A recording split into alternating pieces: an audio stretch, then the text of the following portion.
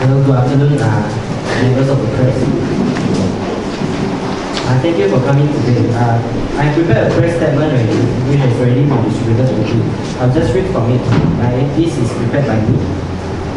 I'm the campaign manager for our candidate for N13 Batu Kitan. Okay. During the nomination of our party Keadilan Rakyat candidate in N13 Batu Kitan yesterday, there was no problem at all during the whole process. I was not in the room, but I was outside of the nomination center, directly outside, and I was observing everything inside. Whatever happens inside, some of the reporters will come out and report to me, and even people who come out from there, they will actually tell us. We wish to reply to DAP State Chairman Chon Chen Zhen's statement yesterday, and state that our proposer, Mr. Narawi bin Palayang Miniandi, is not a bankrupt. He is actually here today. Prior to the nomination day on the 24th of April 2016 at 10:45 p.m., I myself personally have done a bankruptcy search on our members, Mr. Narawi, as well as the candidate herself and our seconder. I in fact also did a bankruptcy search on myself because we want to be very thorough with our papers. The whole nomination process was very smooth, and not once was any of our candidate proposal or the seconder from our party in N13 Batu Kitan being queried by the returning officer.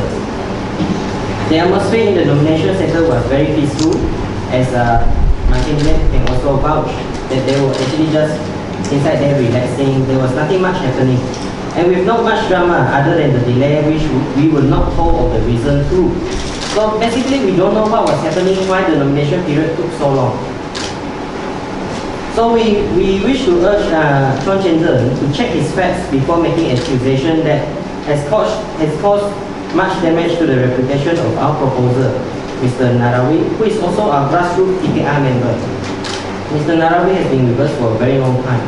This is a defamation to Mr. Narawi, and he reserves his right to take legal action if necessary. Furthermore, since the returning officer has already accepted the nomination paper of our candidate, Ng Shani, this is therefore a non-issue at all. Therefore, we deeply regret such accusation by Chon Chen Zhen.